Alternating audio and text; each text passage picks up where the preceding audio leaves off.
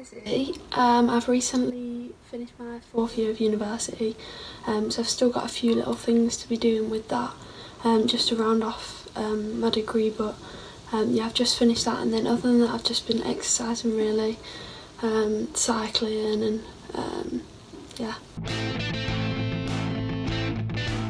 I don't normally watch what everyone's kind of watching, as in like, I always think it's quite hyped up, but I started Money Heist and I've literally not been able to stop watching it. I think it's so good. Yeah, I've been binge watching that massively.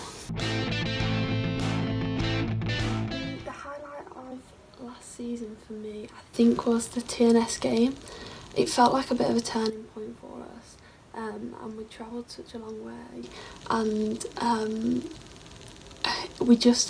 the game was like awful weather, and you know, the pitch wasn't amazing, and we were just so determined to get something from the game, and everyone just put like so much in, they dug so deep, the grit and determination was like something I've never seen, and all 3 of the goals were like phenomenal as well. Like, it was just a real team performance, and it really felt like there was a massive change in the atmosphere and just how we were as a team.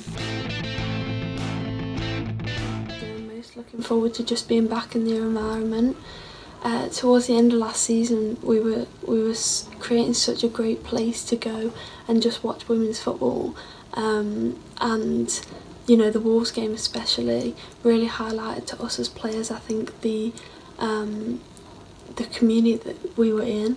The players, the staff, the supporters, everyone was so like invested in the game, and everyone just wants so much from the Bells, and I'm just really excited for us as a club to be able to build on the end of last season and get Bells back to where they belong.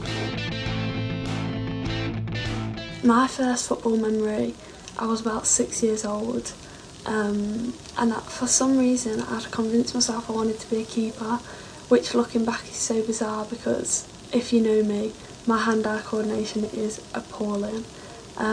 So I got my new gloves and my new boots and I rocked up to training, and I stood in goal and they was going to do a penalty shootout, and this girl was a year above me and she was mint, and she stepped forward to take the penalty, and I was like, right, come on, and as she kicked it at me I just pegged it out the goal, and that was it. I've never stood in a goal since, and I will never stand in a goal, so yeah, strange start.